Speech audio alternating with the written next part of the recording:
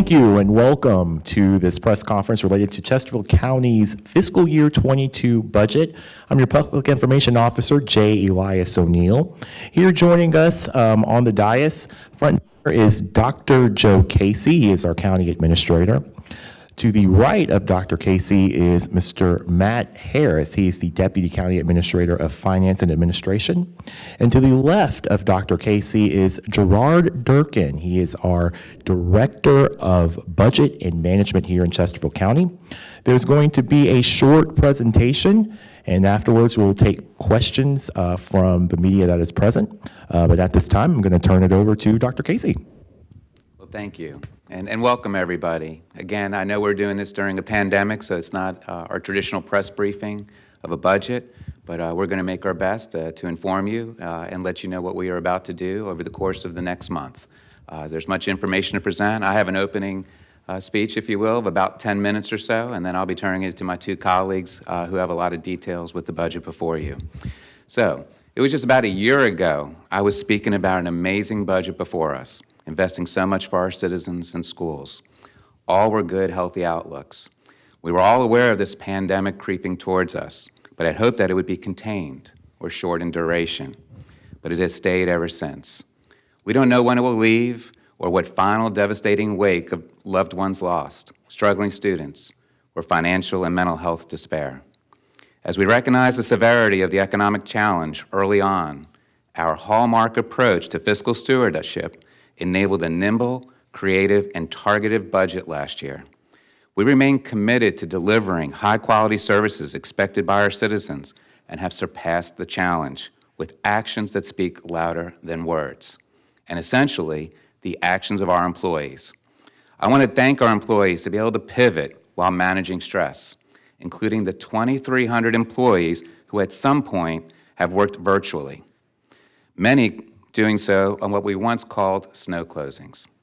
The many closely confined throughout their shift, wearing facial coverings all day. The continuing bravery of our first responders. Our teachers going above and beyond for our children. The 24/7 complex mental health and social services provided. Coverage for the 1,000 furloughed and frozen positions over the past year. And the coverage over the past year for their fellow 865 employees who had COVID, and over 4,000 quarantined at some point. We are blessed that they have made full recoveries, although I know many of our employees lost family members and friends, so those wounds will be with them forever.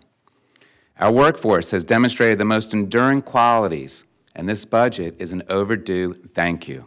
For any employer, when longer tenured employees are earning a similar amount as those less tenured, compression and lower employee morale arises. We have taken the word compression out of our vocabulary for public safety sworn personnel and teachers with over $36 million invested. These step-based positions now have a positive slope to them that rewards the tenure and related experience these 6,000 plus employees bring to the job every day. To keep compression from emerging again, our collective efforts will focus upon annual step increases for these positions. We'll be covering other remarkable 5,900 plus county and school employees with a similar, independent, professional pay study over the next year, while also providing them with an annual salary increase.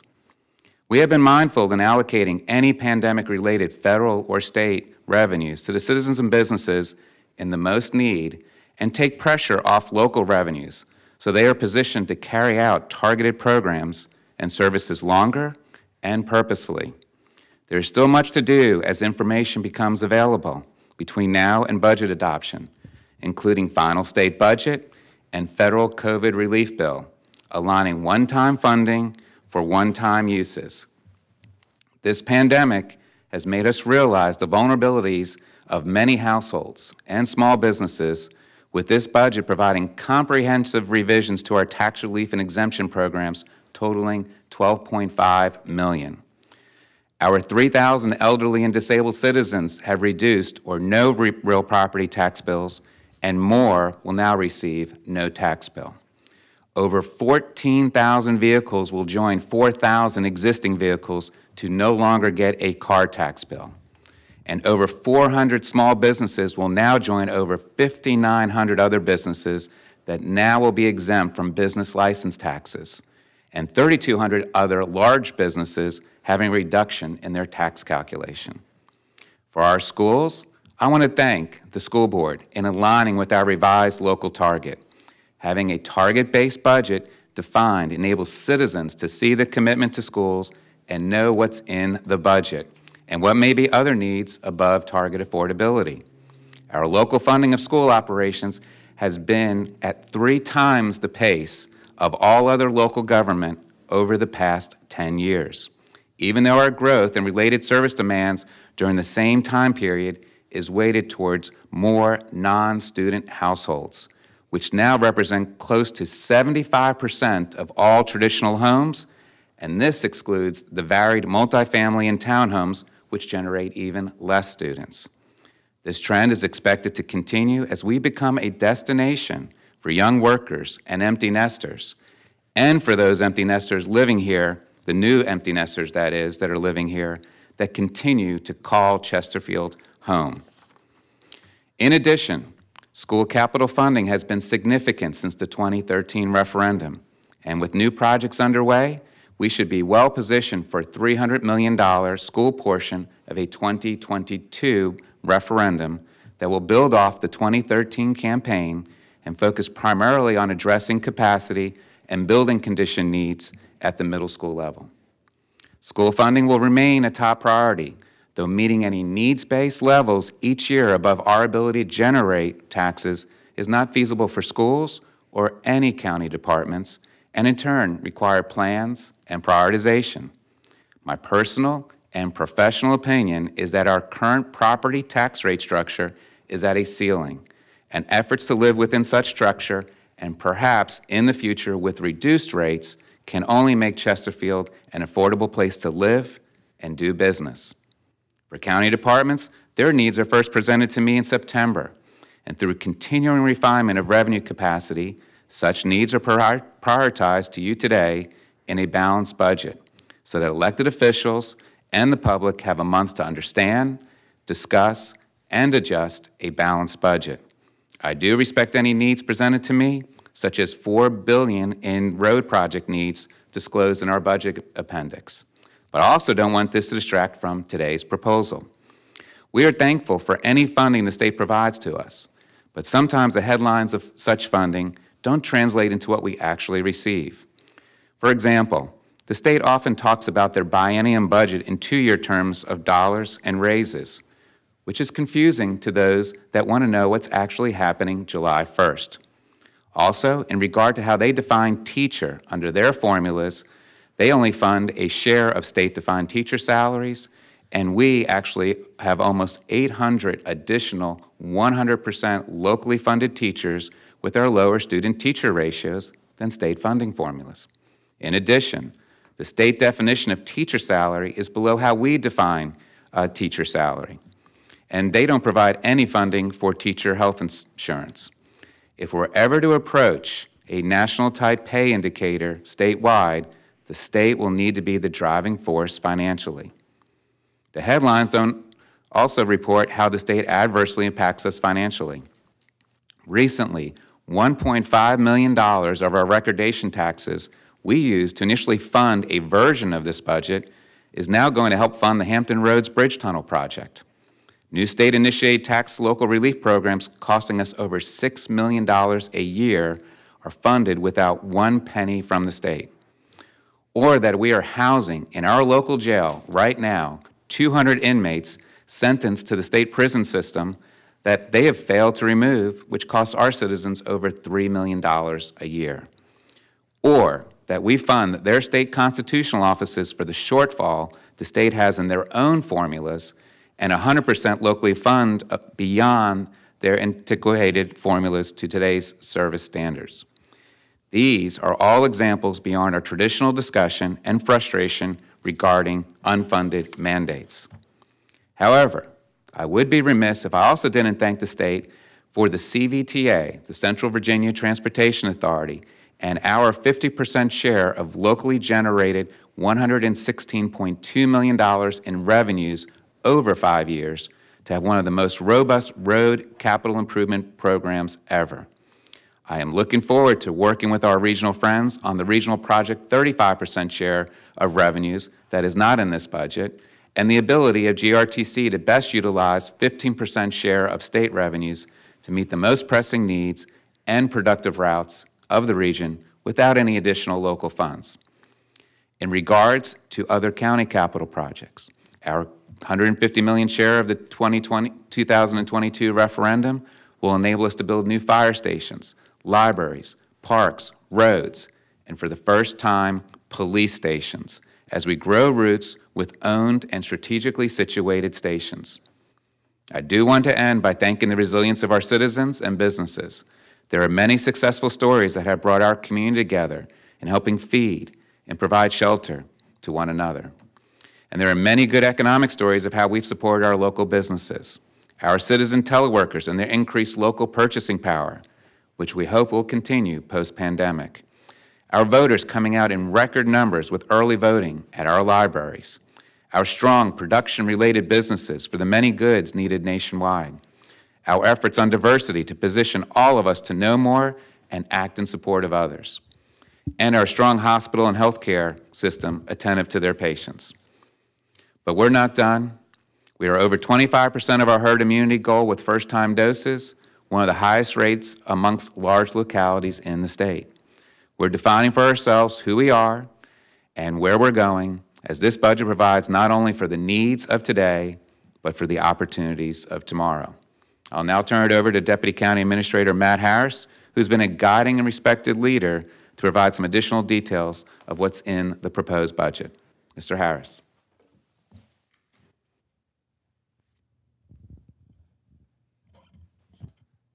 Thank you, Dr. Casey. And I'm going to speak primarily to the handout. Hopefully, those of you who are joining us here today got a copy of that, and we'll certainly make it available online. I think it helps to just sort of frame up as we sort of dive down through the panel of speakers into more and more specificity. But I think the first thing to remember is this 22 budget is a unique animal in terms of the way that it was put together.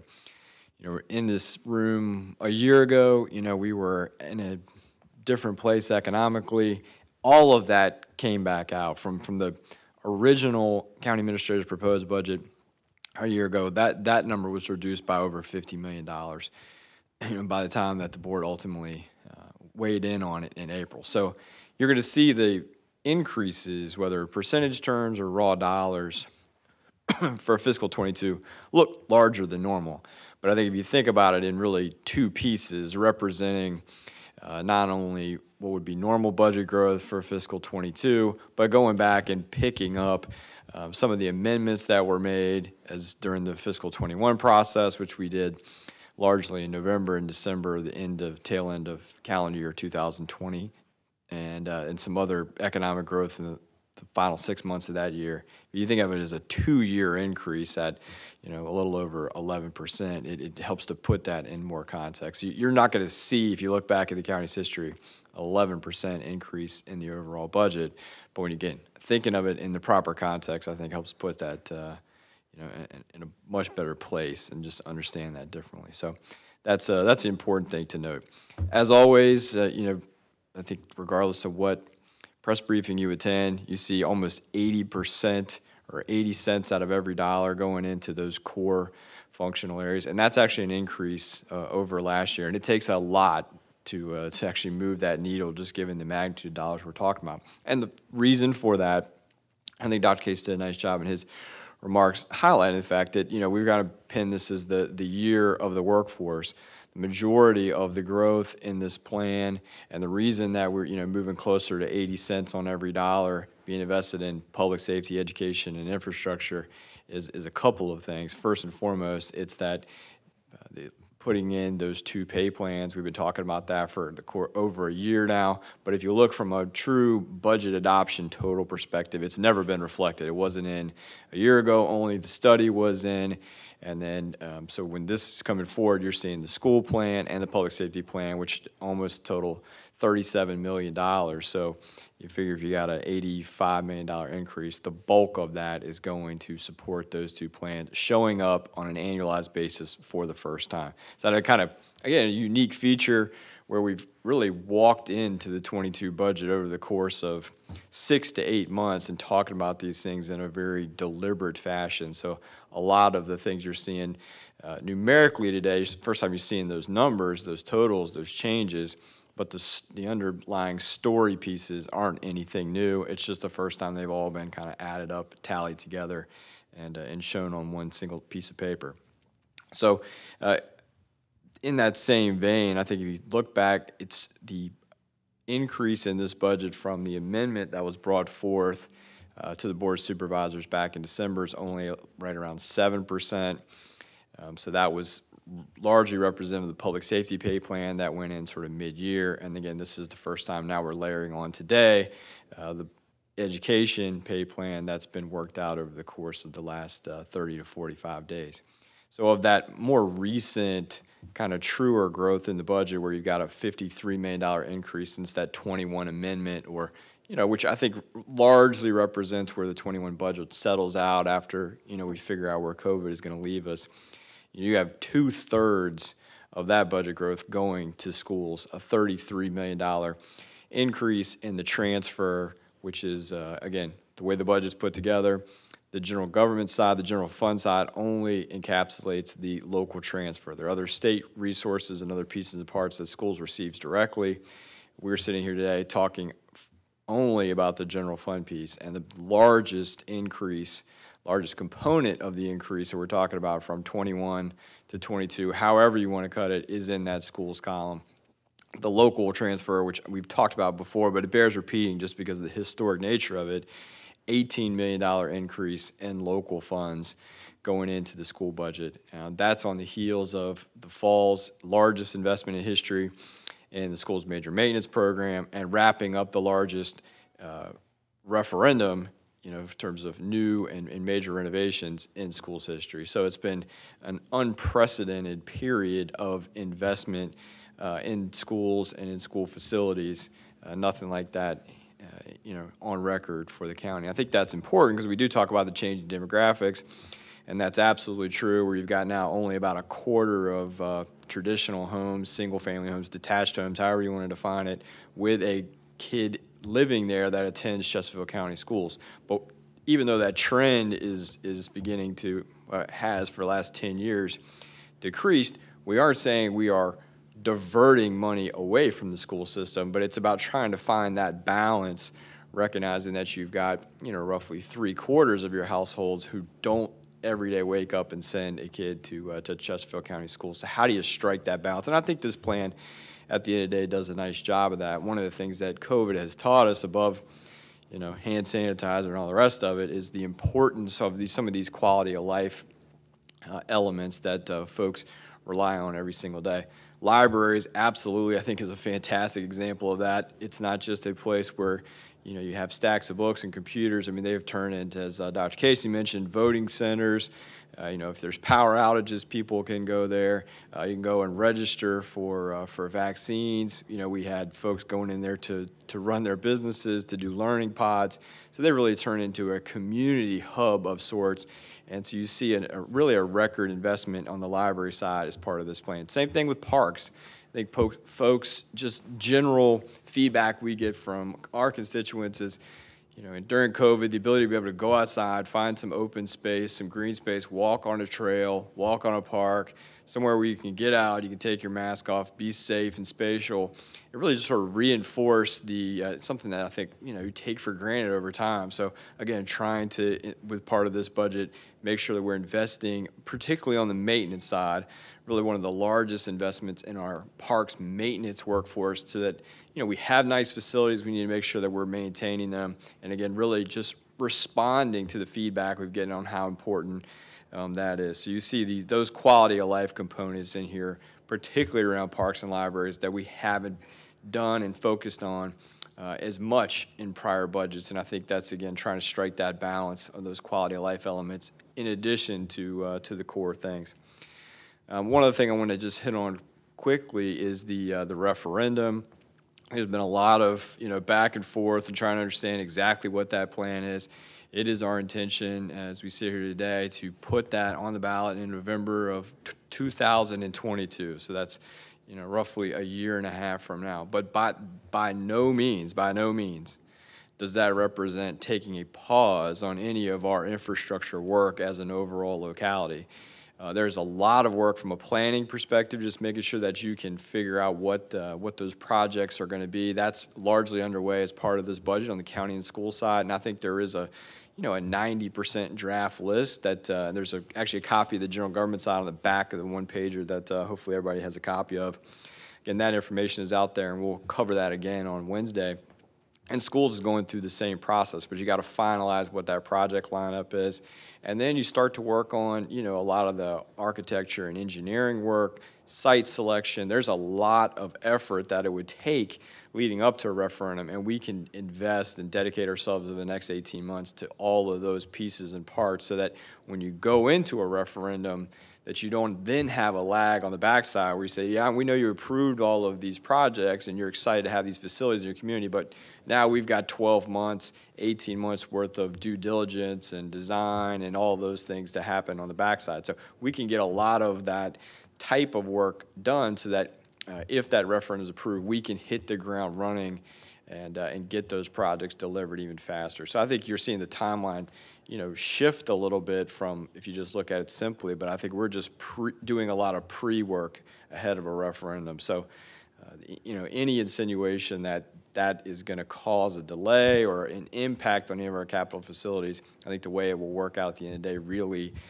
you won't see that lag. And there's, on the county side, we're using this. We have a lot of capital projects that got caught in COVID, got put on pause. We're bringing all those back to life. That's a relatively long list, everything from a pet adoption center to the Beulah project, which will be, again, in that quality of life, Parks and Rec, kind of a community center, community asset, all of those things being brought back to life so that when we go back to the voters, at least on the county side and the school side, all of those 2000 referendum projects, 2013 referendum project schools will be open come this fall. We'll finish sort of all of these sandwich projects that we have. So when we go back to those, we have a nice clean slate of everything that you've entrusted us, whether through a referendum or through a subsequent CIP, now is in motion or is completed. And now we are coming to you to ask for these other facilities. So I think that's a really important distinction. I know we talked about it a little bit, but we've continued to get some questions. There seems to be some confusion around that. The tax relief piece, Dr. Casey touched on, but I think it does bear repeating. This is probably the most comprehensive tax relief package that we've included in a budget in quite some time. And just want to touch on the pieces and parts of that, just so that we went through that quickly, but just slowly walk through those. On the small business and business side, we have a business license tax, and how that works is there's a gross receipts threshold such that if your company currently is $300,000 of gross receipts or under, you simply pay a flat fee and you don't go into the tax rate schedule where you pay on a percentage of that. So what's being proposed is to raise that from $300,000 up to $400,000, such that you've got a large group of businesses now that would just be in the fee-based piece, but all businesses now have another $100,000 of their gross receipts that they are not paying on if they are indeed in that rate schedule piece. So we recognize small business in particular will get the bulk of that relief. We know COVID has been a challenge for them. We've done a lot, as Dr. Casey said, with our CARES money, positioning that through grants and other supports to make sure that they are taken care of. And we wanted to continue that momentum and that inertia into that budget, so you absolutely see that here. The tax relief for the elderly, again, we did that a little bit early and kind of, unpacking this budget over a number of months. We actually did that last meeting so that we could have it in place for tax year 2021, and they don't have to wait another year. But you saw that for the most impacted folks, the $28,500 was the top end number for 100% relief, raised that up to $31,500. You see that reflected here from a budget perspective for the first time. So again, we want to make sure we're taking care of our seniors. the state did make a decision, and you do see it reflected here. So there's another $1 million of tax relief for veterans, specifically related to personal property. And then the fourth leg of the stool, if you will, is going back. It's something we haven't done in many, many years in the car tax relief. The way that schedule works, if you have a vehicle that's $1,000 or under, valued $1,000, there isn't a tax, and we're going to raise that up to $1,500. Again, just something that needed to be refreshed. Very similar, same vein as we did with the tax relief piece, but that offers, there's 14,000 vehicles in that $1,000 to $1,500 range that now will not receive a tax bill, and that's quite often somebody that's got a third car, maybe for somebody that's just learning to drive, or maybe a lower income household that has been receiving that bill that now won't. So really, again, targeted tax relief around 4 or 5 places, 4 or 5 groups that the board has really made a priority. And so again, the broadest package of tax relief that you've seen from us in quite some time. Those are all my highlights, and I'll pass it over to our budget director, who's done a fantastic job this year, to see if there's anything to add. Mr. Durkin. All right, thank you. The only thing I'd like to point out this year is, every year we take a long, hard look at all our line items, and this year in particular, we've really drilled down into it. And one of the things that we've really honed in on is efficiencies. And so when departments come to us and they ask for extra resources, we first look at their budgets and identify, do they have existing resources that they can pivot towards those? And this year, the requests that are in the proposed budget without those efficiencies would have been north of $11 million. But working with the departments, we were able to find about $1.9 million of efficiencies that, we don't have to place extra burdens on taxpayers. So we're able to pivot those resources towards enhancing the services that we've provided and will continue to provide going forward. Hardest part of this is always turn on the mic for me, but there will be a lot more detail on that. I mean, that's a very just kind of, one-liner on that topic. Wednesday is just transitioning to sort of what's next. Wednesday is our half-day work session. We're going to go through a lot of the highlights in much more detail than we did today, but there will be a really good chapter on that efficiency story. And I think the creativity that, the budget folks working with departments to be able to redeploy assets, and our first question to them as a finance staff, as an administration, is how can you help yourself with whatever it is you are asking for before you come to the county administrator or ultimately to the board and ask for additional resources. And I think this year you've seen more of that activity than ever before, and we will highlight a lot of those stories. I think it's, because for us it's not just about the increment. We sit here today and talk about it's going from 721 to whatever, but we really don't take for granted that that $721 million is going to be there, or at least that we have to justify its existence. So I think what you heard Mr. Durkin talk about a little bit is that all the due diligence that goes through in evaluating how's that $721 million spent, and have we earned it again for another year. So there will be a broader chapter on that for Wednesday. But that's Wednesday, half-day work session, starts at 1 o'clock. All those materials are being posted daily. We're adding new things. The full budget document is up there now where you can go look through it. And then beginning Thursday, we pivot to our live town halls. We'll again be doing Facebook in this room. It just is the most effective way. And I think COVID or no COVID, we will always have that as part of our arsenal just because of the amount of interaction and folks that can attend one of those is just tenfold what we can get in person. We will go back to in person soon enough, but this year we will stick with the Facebook. So there's 1 Thursday, there's 2 next week, and 2 the following week. They all do have a name on them in terms of a magisterial district, but certainly want to let the public know if you can't make there's no code word to get in. If you're a Dale resident, you can come to any or all of the 5 that you would like to. So there's 5 opportunities to do that, and they will also be recorded, and that information will be available if you can't do it, at the live time. As well, we do have the blueprint at chesterfield.gov. Address is up 365 days a year. If you just want to ask a question, you don't want to be on Facebook, whatever it might be, you can always email us at any hour of the day, and we will get you a response very quickly on that. So with that, I think that wraps up my remarks. And I'll just bring closure to it. So again, the work sessions starting this Wednesday, they will be a regular board meeting, 5 hours plus possibly. And again, we're here to hear all the different manners in which the budget's presented to the board. The board may have many questions that we are responsive to, or wherever the person presenting will be responsive to. Again, following the community meetings, March 24th is a public hearing. And again, as we've been doing since last April, we encourage anyone who wants to comment. They can do that online through the online portals, and they'll be set up for such comments. And those comments are read by staff. They're read by the board members themselves going into the meeting. We will not be taking actions on March 24th. We designed the actions of this budget to take place April 7th. And again, that gives the board 2 weeks. It gives the public 2 weeks further to opine, understand, help us out, and hopefully we'll be positioned to have a balanced budget April 7th. There may be amendments to them, but the budget is balanced today, and therefore everything that's going to be done changing the budget will also be a balanced change. And with that, I thank you, and we can take some questions, I would imagine. All right. Thank you very much for that. Any questions from members of the media here? Jim McConnell with the Chesterfield Observer.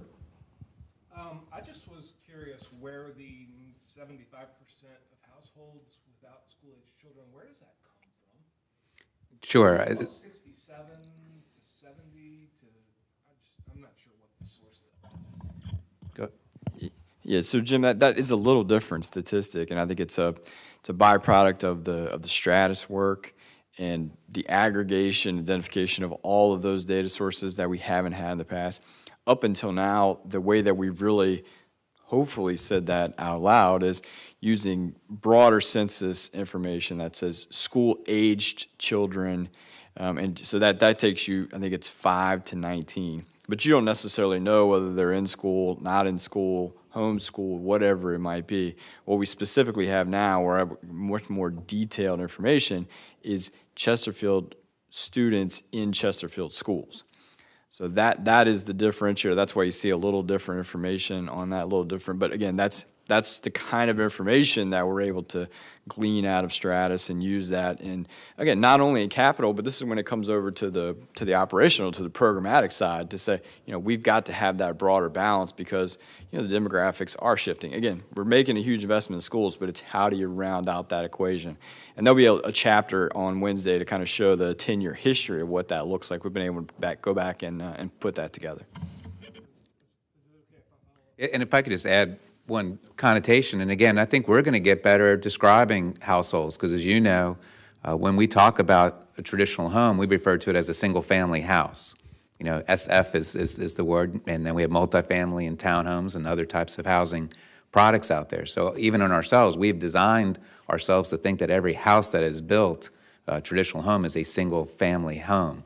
We need to change some of our terms and terminology so that we're clearly explaining to people what is a house. And that number, as I referenced in my opening remarks, does not include many of the other types of housing products that are out there, townhomes, multifamily, so forth. Never done this before. How much of that is reflective of COVID, or is that seen as a number that's going to go back to some extent? I mean, I think that's a legitimate question, but I think what we're going to show on Wednesday is a 10-year time series, and you can see, COVID or no COVID, there's a clear trend that as households are added, and it's a lot of the factors Dr. Case talked about. It's the fact folks staying here after their kids graduate and, just wanting to make I'm not going to the villages. I'm going to stay, in Chesterfield County. So you see that over a 10-year. So the number may bounce around. It could bounce up next year. But I think, again, looking at the longer trend, it's a clear direction. I will add, too, the census, timing is everything. So probably by this fall, we will have the details, if you will, of the census.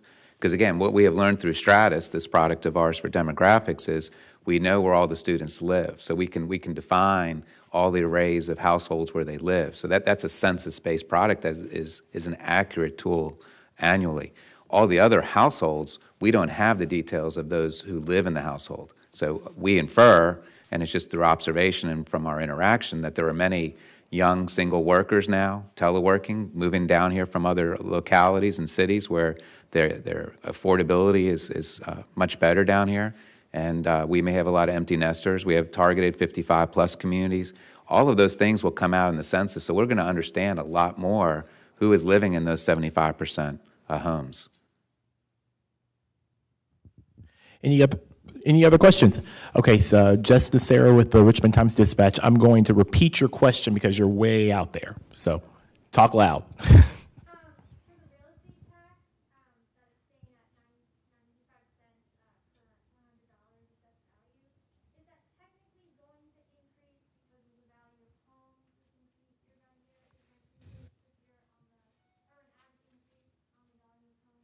Okay, so just for people at home can understand the question, it was related to the 95 cents on the 100. Wanted to know if those taxes are going to increase because of the valuation of the home.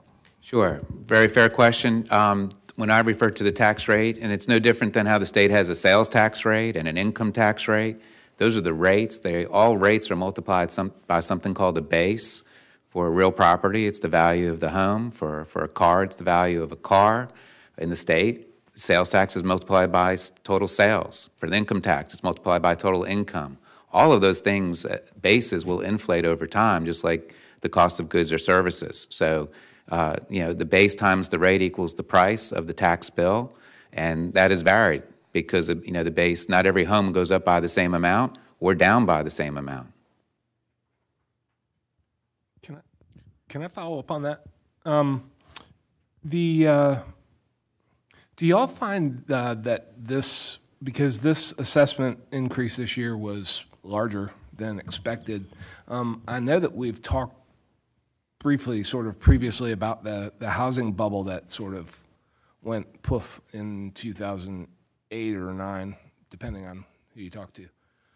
Are y'all confident that the spending that's in this plan, and not asking you to speak for schools, but the school transfer that funds these pay plans is sustainable long-term? Yeah, no, Jim, it's a good question. I think the answer to that is absolutely. That's kind of what opened my remarks, but I've got to think of this as kind of a 2-year budget, as the most simple way to think about that. But in terms of the revaluation, to Jess's question, yes, the average tax bill is going up, but it's going up by a healthy amount. It's not that. You look back at 05, 06, 07, you got double-digit increases. We did pull the rate down that period, but it still couldn't keep up with that, sort of hyperinflation of housing prices. There may be pockets in the nation, and you'd read some headlines about, maybe heading back into some of that. But, for us here in Central Virginia and Chesterfield specifically, we just aren't seeing that. I think if when we're 3 to 4% on single-family traditional homes, that's our major marker that we keep our eye on. We feel good about that. Anytime it's going to get north of that, you're going to see one of two things happen. We're either going to pull back on the rate, or we're just not going to spend whatever it suggests to us is sitting there. And the other, just sort of financial nuance. I know you and I have had this conversation many times. That we're talking about a calendar year increase of what we got on the books today. The back end of this budget, which starts January 1st of 2022, our revaluation assumptions are much less. So we are already hedging that, at 4.25% increase for this calendar year won't be repeated. So we're able to sustain everything in here on a much, more subdued number a year from now.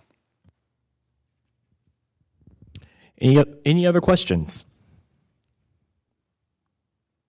All right. Well, at this moment, we're going to go ahead and close the question and answer section of this press conference. I want to thank these gentlemen here for joining us and letting our residents know about the proposed fiscal year 22 budget. Again, you can go online to view those documents and those budget items yourself at blueprint.chesterfield.gov. You can also Google search it, Blueprint Chesterfield County Government VA. As well. And be on the lookout for those virtual community meetings, which start on Thursday. We'll have more information about that up on our website at chesterfield.gov. From all of us here in Chesterfield County, thank you for joining us and have a wonderful day.